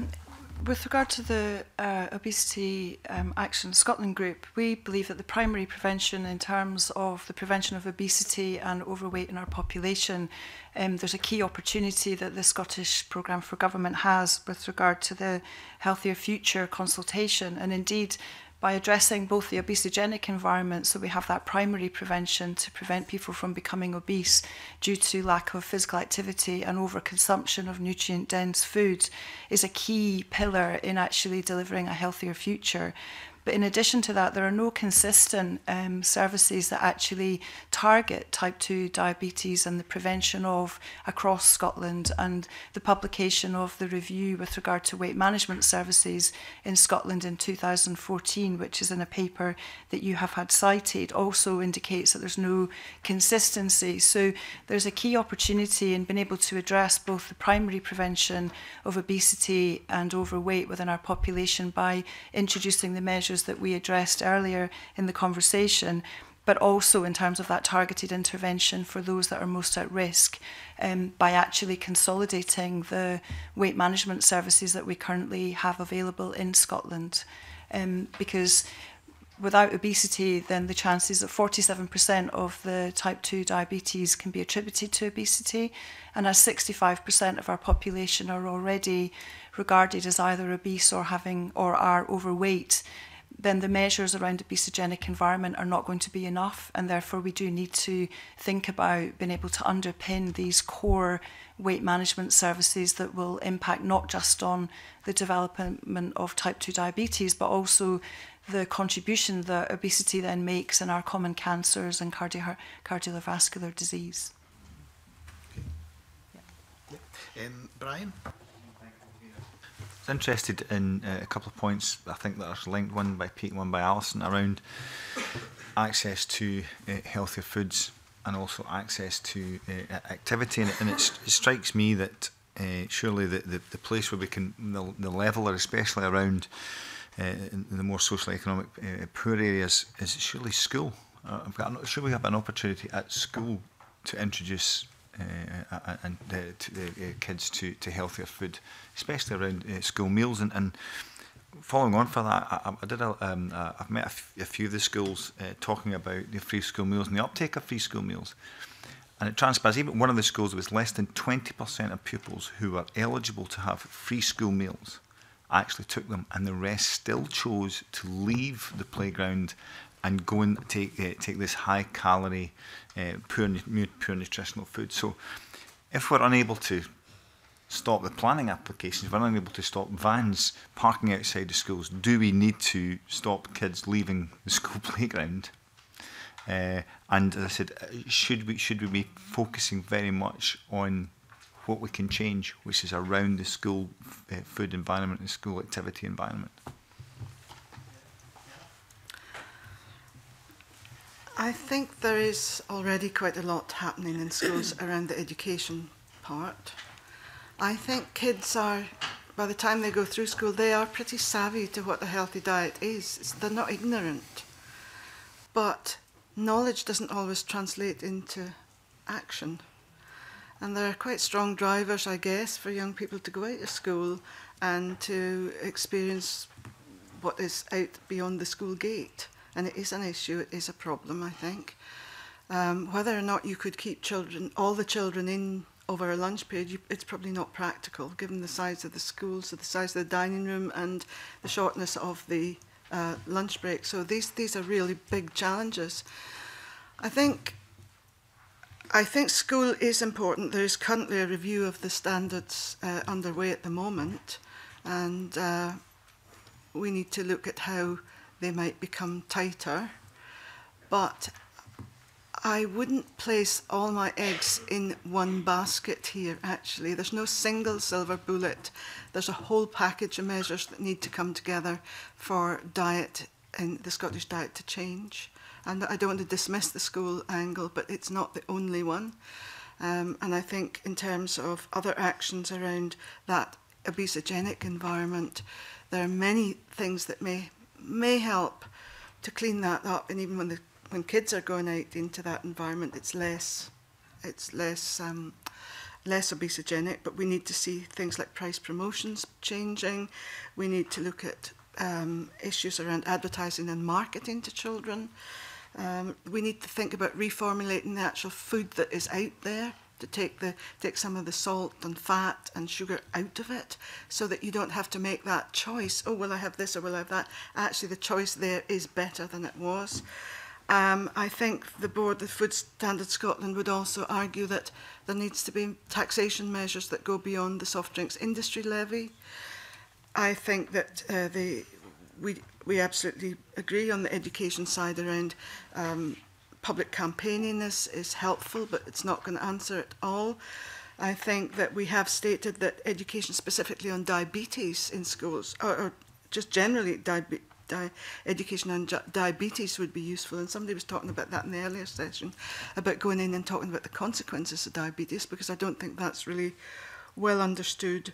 And I think there is work to be done on addressing the affordability and acceptability of a healthy diet, because, you know, we all know, I think most of us here will know what a healthy diet is and what the components are. And there are many reasons as to why we don't do it. And one of those barriers would be accessibility and affordability for some. And I think the other thing that is really important in all of this is the provision of consistent dietary messaging, so that we don't get messages from everywhere that are inconsistent and confusing. So yes, schools are an important focus, but concentrating eggs in one basket there wouldn't be enough. That. Sorry? I wasn't sorry. Well, that. Sorry if I picked that up. Can I say, as part of the prevention framework, we're looking at a kind of birth to the end of your life kind of approach to this. And I think one of the things we've identified is that we need to look at pregnancy, we need to look at breastfeeding, then weaning, and there's been a big health visitor review, and how health visiting is delivered in Scotland is changing just now as well. We're introducing kind of more screening of weight and height, which previously wasn't done for large gaps. We're trying to look at working with mothers who are overweight during pregnancy and trying to get them into weight management programmes once they've had their babies, to try and prevent further weight gain in between pregnancies, provide pre-diabetes support for those women who do have gestational diabetes, because we know they're a high-risk group as well, trying to encouraging breastfeeding and encouraging healthy weaning, because usually by the time children do get to 5, the kind of healthy eating habits are almost ingrained, and we're trying to encourage that it's a family approach as opposed to individuals rather than therapeutic. And again, in terms of the behaviours around eating, they're learned behaviours from the family home, which we're trying to influence from every stage. So that's a big part of the work we're doing, is the maternal and infant nutrition strand of things as well, to try and go from that even that earlier stage, even from pregnancy, and to try and give guidance pre-pregnancy as well about health eating, about weight management, and about the importance of preventing diabetes. Pete, yeah? Just, I think it's absolutely right. We did change the alcohol environment, we did change the tobacco environment, and we can change the food environment. And I think we have to take it very seriously. As you say, it has good effects across the board, not just on diabetes, and we need to let nutrition do the heavy lifting here. And we know that, for example, the volume of fruit or veg we buy in Scotland from the supermarkets is about a third of what it should be if we were going to have a balanced diet. We know that it's much lower for out of home. The companies which provide our food environment, which create our food environment, are creating a food environment which is not what we need to eat according to our dietary targets. So we need to change what they provide, not necessarily individual products, but the basket of what's provided needs to be changed. Otherwise, we can't eat healthy, with the exception of breastfeeding. You know, we depend on the food industry to deliver our food environment, and we need to change what it delivers if we want a better food environment for all of us to grow up in. Okay, I've got Jenny and Ivan on these specific issues, yeah? Convener, just as a brief supplementary to Brian Whittle's point, I appreciate what you said, Heather, piece with regard to it not just being about school meals. However, for a growing number of children in Scotland, that free school meal might be the only meal they have all day. I therefore wonder, has any research been conducted with regard to the nutritional content of school meals in Scotland? Because in my experience, as a former teacher, it varies across the country what kids are offered. Sure, you're right that it varies across the country. What there are at the moment in place are standards for school meals that are in legislation. What I can't answer is exactly how well those standards are being met, but I would, anecdotally, I think the answer is probably it varies across the country. So some schools and areas will be doing really well against those standards, and others may not be. It's important that I think the free school meal is extremely important. I accept the point that it may be the only meal that child gets, and therefore the standard of that meal is important. Yeah. So I would not, I'd not go say anything other than that. Actually, the school meal regulations are currently under review. They were done last in 2007-8, and since then there have been a number of different recommendations, evidence-based recommendations on diet and health. For example, to reduce sugar content of the diet and increase fibre, for example, as well as looking at the role of red meat on colorectal cancer risk. So there's all that has happened in terms of advice since the regulations were set. So that's. Thanks, and thanks, panel. It was something that Heather Peace said, and also something that Pete Ritchie said earlier as well, round about the relative costs of good foods and bad foods, if you like. That the good foods are more expensive in general, and you mentioned taxation policy, perhaps. So I suppose I just wanted to explore what you would propose in that space, either taxation or subsidy, and any examples of other countries that have done that, bearing in mind that the cost of diabetes to the health service is probably around about £1 billion a year. So if we get this right, there's money there to support initiatives. So I don't know what your thoughts are on that. Well, the example at the moment that's current is the UK government's soft drinks industry levy, which will come into play in April, I think, next year. However, in advance of that being the case, the soft drinks industry have really removed a lot of sugar from their drinks. It's done that reformulation thing, which we need to see. Our problem, and I think that's great, we do need to see that, and I think also that is it's almost a totemic measure to say enough's enough, that you don't need to put that amount of sugar into any of your products, take it out, please. So I think that's really important. However, what we see in monitoring the diet overall, that same amount of sugar isn't removed from the whole diet. So some of it must be going back into other products. So, you know, do we need to start to think about other products that are sitting below the soft drinks industry? The obvious one would be confectionery, for example, which has taken a lot of sugar and is completely discretionary in the diet. We all like it, and particularly at this time of year, but actually we don't need it. So there's a lot of that kind of food in the diet that could have scope for taxation to improve diet. I think in addition to that, tackling the regulation to tackle price promotions for the high-fat, high-sugar, energy-dense foods that are particularly drawn to people whose budget perhaps is limited in terms of buying nutrient-dense foods. So we certainly think that's an action and a key opportunity within the Healthier Future strategy that's currently out for consultation. And in addition to that, the wider impact of reformulating key products, because we consistently miss our targets as a nation in terms of our intake of saturated fat and free sugars.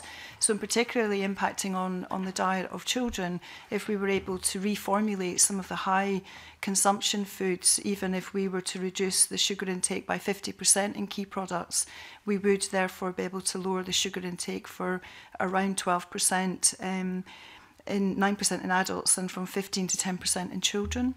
So we think that reformulation of reducing the sugar content of key foods that are available in our supermarkets, and also increasing fibre and reducing saturated fat, would actually have a significant impact on the dietary goals that people are achieving. Related, there is evidence for legislation on advertisement being effective, in particular advertisement of high energy dense food for children in children programs. So there has already been legislation in the UK, and there is good evidence that there has been successful in terms of decreasing the popularity of certain food options. Is there any thoughts on subsidies for foods that are good for you? I think there's good argument for increasing the availability of free vegetables, particularly for children. I can't see why you wouldn't do that and make that easier for children. Obviously, you've got the issue of targeting. It's a universal benefit then if you do it for all children. But I think actually increasing vegetable intake is one of the things you can do that would be actually very helpful. We've been running a voluntary initiative with the major retailers in the UK, and we've got over 50% of them signed up to increasing their vegetable sales. But I think all voluntary initiatives suffer from a problem that they can lose traction after a time. So we would argue in the Food Coalition for raising the bar continually on regulation and expecting our multiple retailers, and particularly the out-of-home environment, to reach some minimum standards in terms of both, you know, the lack of the high fat, sugar and salt stuff, but also the positive presence of whole grains and fibre in the food. So you just make it harder for anybody just to set up and open a food outlet and sell whatever they want. I think it's vital to our health. And it's a very under-regulated thing at the margins of anybody can set up and sell stuff which is not very good for our health. Okay, thank you. We did, of course, have free fruit in schools previously, but that's gone by the wayside. Sorry, Heather, very briefly, and then I'll bring in Alison. We've done a little bit of consumer work, and certainly the idea of taxation coupled with subsidy is quite popular. Alison. Thank you, Convener. I think I'll direct my question in the first instance to Pete Ritchie, the Scottish Food Coalition. In your evidence, you're asked, well, all asked, to what extent you believe the Scottish Government's diabetes improvement plan and the approach by integration and authorities and NHS boards is preventative. And the Scottish Food Coalition say that that it's entirely focused on the quality of individual treatment and care. This is not a prevention strategy and makes no mention of diet and other lifestyle factors. So you're quite critical of that, and also you're pointing out that there's no global analysis on the balance of government spending between prevention and treatment of ill health. So they're fairly critical and direct comments, but you do think there is hope. You think the Healthier Future document is much clearer, and you're also of the opinion that the Good Food Nation agenda has real potential for change. I just wonder, what, you know, does the Good Food Nation have the power to counteract what's not happening in other areas? In our view, over a generation, it probably does. But we have to take what we describe in our evidence as a whole of society and whole of government approach. You know, this isn't just about diabetes, and it isn't just about sugar. It is about what sort of a country we want to be and how healthy do we want our population to be. And if we want to live in a country where, you know, we're not just marginally less unwell, but we're actively brimming with health as a population, then we have to change a lot of things about how we organise our society. And, you know, congestion charging is probably as important as sugar tax reduction. I mean, as all those things go together if we want to make a society where we're healthy, and things Brian talks about in terms of changing the way we do things in schools, you know, what you've done on active lifestyles, it's all part of a piece, but we have to be serious about wanting to make radical change. And in criticising the strategy, I'm afraid all I could do was read what was written on the page in terms of the words that were said, and I'm sure that colleagues who are working in the field are very focused on prevention and very keen to see prevention, but the strategy itself didn't spell that out and didn't allocate resources for primary prevention, i.e. changing the food environment, which, as Obesity Action Scotland say, is the thing that's driving a lot of people in Scotland and worldwide towards type 2 diabetes. Mm-hmm. I was horrified to hear your comments around Just Eat when you opened, and I think previously met with Professor Charles Milne, and I think that was it was a discussion with the FSA at that point, and he pointed out, and I questioned this figure, but he thought that potentially up to 15% of Scottish households didn't actually have cutlery, which was a statistic.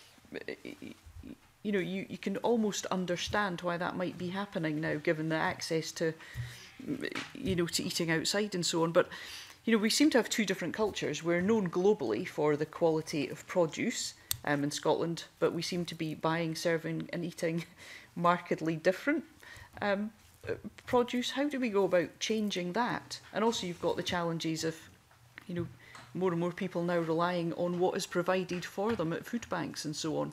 You know, how do we ensure that those people are getting anything like the amount of fibre they need on a daily basis? Okay, well, we have to make improving nutrition, as I said, a goal not just the Health Committee, but across government. At you know, the most senior level in government, it has to be seen as a whole government thing. And you're absolutely right, it has to start, you know, pre-birth. That's when it starts, in the first 1,000 days. And we have to re-engineer, if you like, the whole way that we get food to people. We're not going to go back to a time where everybody's going to grow their own vegetables, or even everybody's going to go home and cook 7 days a week. We're not going to go back to that. But we can ensure that even if you are getting something from a takeaway, that it's got the right stuff in it. You know, and at the moment, if you go to a takeaway, you can get something very cheap that's immediately filling for 99p, or you can spend £3.50 on some quinoa and salad. Now, if you're hungry, you buy the stuff that fills you up for 99p, and, you know, whatever your income is. And at the moment, so we have to change the food environment so that, you know, eating stuff which is good for our health is as cheap or cheaper than eating stuff which isn't so good for our health, but also changing the whole way in which our culture looks at eating opportunities. And we've crammed so many more eating opportunities into our days and into our lives. It's very hard for people to just go, well, I'm not going to eat anything now. And it relies on people having huge amounts of sort of self-discipline and motivation to do that. So we need to change how easy it is for us to just fill up on stuff all the time. You know, we didn't have food in garages when I was growing up. Now you can't get through a petrol station without being asked to buy more food that you don't need. So you know, I'm not wanting to sound puritanical about this, but if we want to have a healthier society, we need to do something about our relationship with food.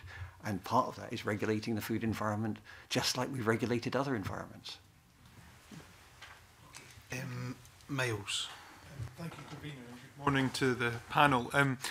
Some of the GPs we've had giving evidence to the committee have said they're not comfortable about speaking about weight with patients. And one of the specific areas I'd asked in the past was around social prescribing. and actually looking towards where people can go.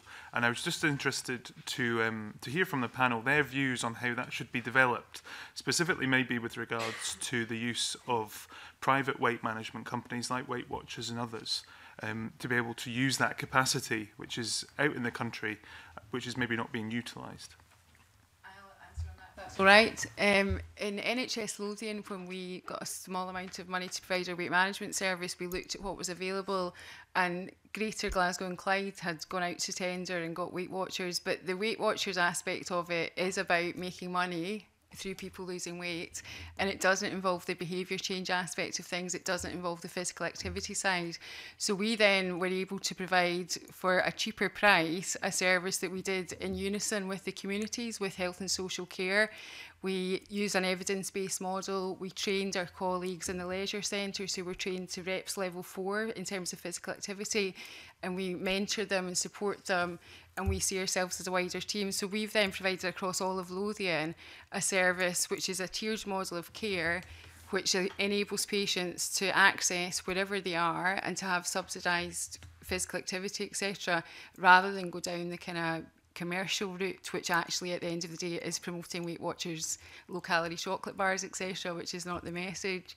And I do think in terms of funding for weight management services, if we can roll it out in that way and use what we've got and work together, then it can be done economically rather than the presumption that it would be cheaper to go out to tender, because then we've got qualified professional staff at the different levels providing it.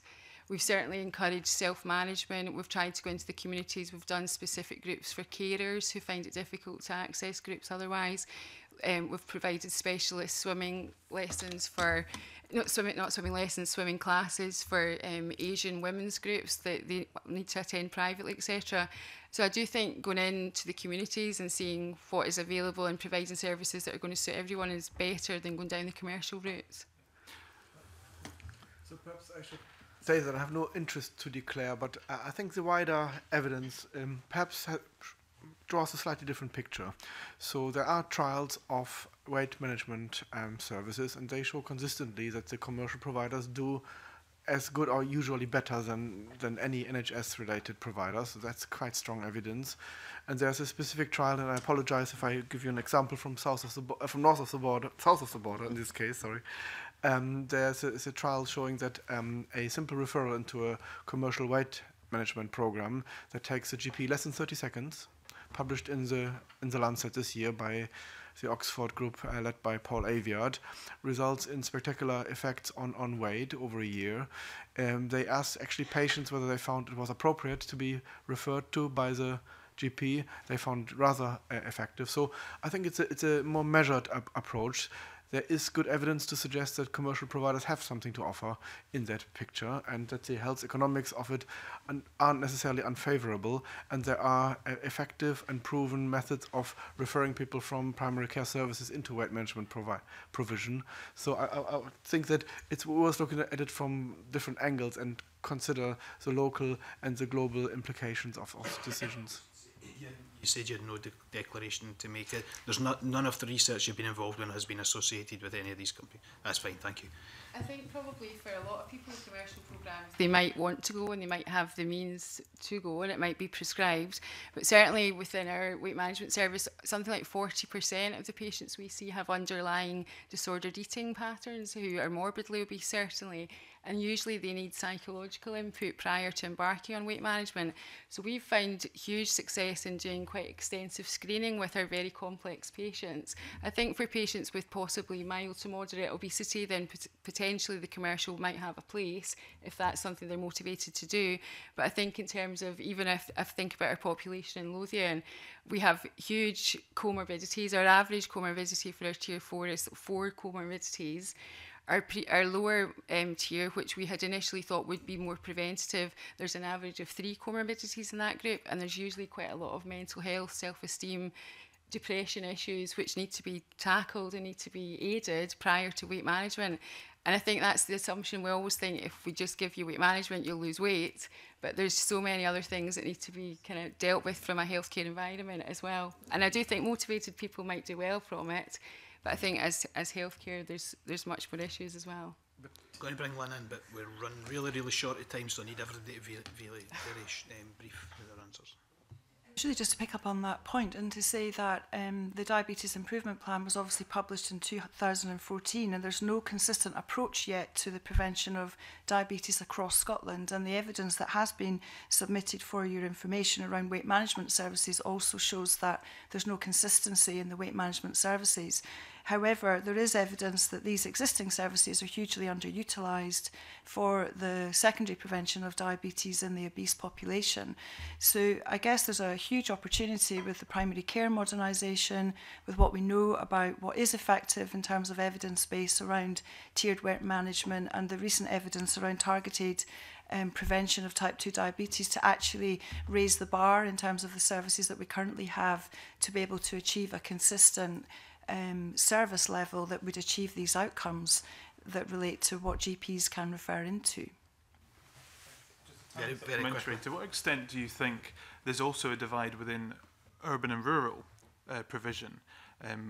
The committee, actually, some of the committee members went up to Aviemore on a visit to look at the community sports hub there, and part of that was actually trying to build facilities to overlap for people, so putting their kids into a group, but then if their weight management group starting 15 minutes later so they could attend. Do you think there's work going on like that in Scotland, across Scotland? I can only comment. I know that there's exactly in terms of the new builds, in terms of in Mid-Lothian, for example, the co-location of buildings in terms of using the new school alongside the new health centre as a hub in terms of being able to do exactly that type of intervention. And I know in terms of the locality planning groups are looking at exactly that in relation to what their population needs are, so that they can co-locate services and integrate to achieve maximum benefit with the resources that they have. Okay. Two people, we need to be very quick on this, Brian and then Emma. No? I'm okay. Emma? Good. That was very quick. We're having this discussion today, and there's already a government consultation going on right now looking at that, and I'm sure you'll all be feeding into the consultation, but it sounds as if, you know, there is a consensus of a bit of disparity out there of how people are joined up or not, and I'm hearing about allotments locally, I'm hearing about local planting of veg, engaging wains, planting apple trees, so there's stuff going on out there that obviously will be all brought together. And the Fixing Dad programme, which we heard about at the cross-party group for diabetes last week, where a family intervention engaged in a man to lose 7 stone, and now he's off all his diabetes meds. So there's stuff going on out there, and I'm sure the consultation will feed into that, but just your quick brief thoughts on the consultation and the process. The consultation's out due to be completed at the end of January, and there's been consultation events to try and get more people involved with responding to it. One of the things the Scottish Diabetes Group is we're trying to make sure that we marry up very well with the consultation, and that's why in terms of the prevention subgroup we've involved a lot of obesity and public health people in that diabetes prevention group, which formerly as part of the Scottish Diabetes Group was just diabetes people. So once the consultation is published and we see what the results have got, we're then going to make sure that the diabetes prevention framework sits well with that. There's a significant amount of money being pledged to try and implement the results of that, and I think a big thing was to make sure that diabetes prevention was kind of throughout it, again, from pregnancy right through. So I think in terms of the timescales of that, it is going to be finished at the end of January, and then we're going to try and move as quickly as possible with that. Because there is a lot of good work being done, and certainly you mentioned, Miles, about the rural, Argyll and Bute are doing a lot of great work, Ayrshire and Arran are doing great work. I've been working with them as part of and I think we are trying to look at different issues in different areas, but again try to be providing evidence-based approaches to what is going to work rather than one size fits all.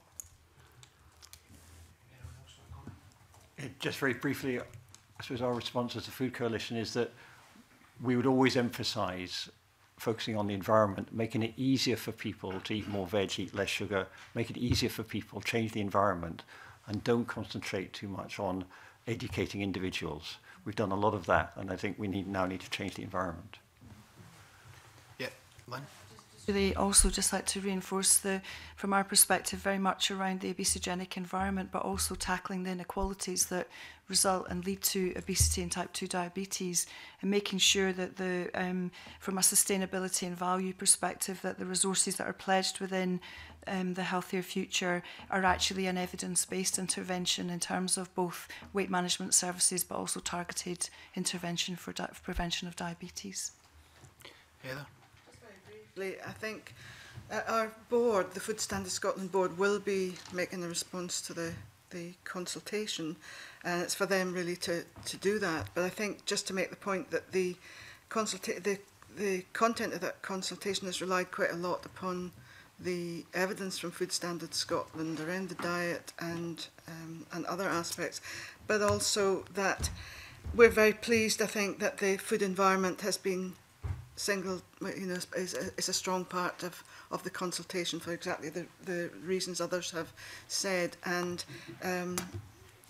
these to a large extent in line with the proposals that Food Standards Scotland made to Scottish ministers back in January 2016. Okay, thanks. On the prevention, the evidence suggests that the issues are around age, gender, genes and ethnicity and weight management. Well, sadly we can't do much about the ageing process. I really wish we could, but there's limited impact we can have on gender, genetics and ethnicity. So clearly weight management is the focus, and I'm sure we all hope that out of the two strategies that are coming forward that we see significant practical actions that are going to address this, because the potential impact of having a really proactive preventative agenda is massive for the health and social care budget in Scotland, but also for the health and well-being of people. So thank you very much for your attendance today, and we now move into private session. Sorry.